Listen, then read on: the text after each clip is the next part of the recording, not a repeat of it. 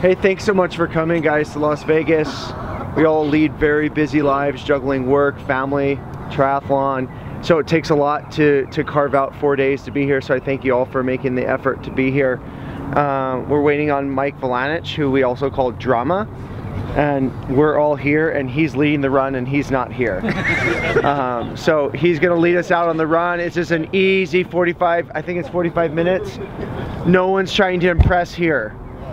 Impressed on race day like Clay just did a 2:35 marathon. That's impressive. No one needs to impress today on this morning run. All right.